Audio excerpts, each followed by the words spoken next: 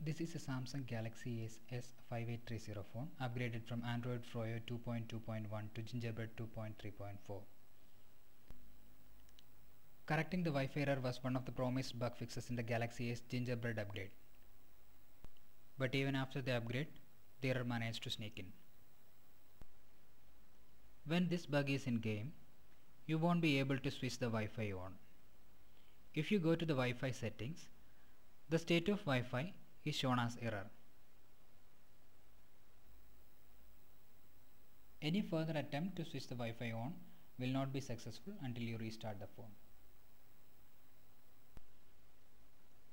The same error affects the Wi-Fi hotspot too.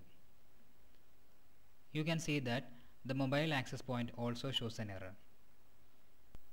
So you won't be able to wirelessly tether your phone until you restart. As Galaxy Ace was not included in the list of devices to get ice cream sandwich upgrade, I think there is no fix coming up for this device. So this might be a dead end with this bug.